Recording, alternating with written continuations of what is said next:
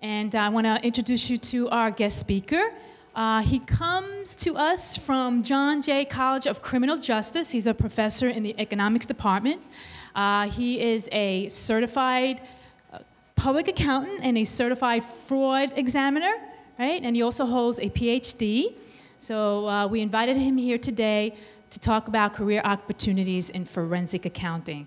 And his name is Randy LaSalle. Let's give him a nice hand of applause to welcome him. You know, one thing accountants, I'm told, have a problem is they can't think like crooks. And one of the things we'll teach you at John Jay is how to think like a crook if you don't know already.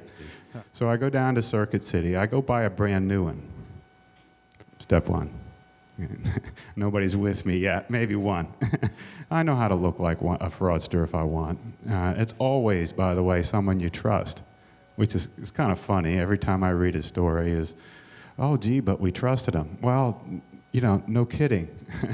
You know, we always trust the fraudster. It shouldn't come as a surprise. It's always someone we trust. Right. But okay, back to my Sony story. I got one person on board anyway, so I go in there and I buy a new one. I walk out to the parking lot. I got my best suit on.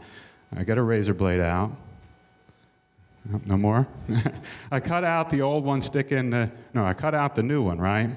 I cut out the new one with my razor blade.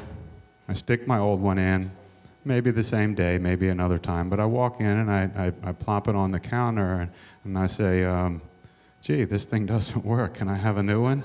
Or a return, or get my money back, or something like that.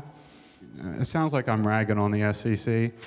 Well, maybe I am. But my point is they haven't been trained to recognize a fraud. They haven't been trained to investigate.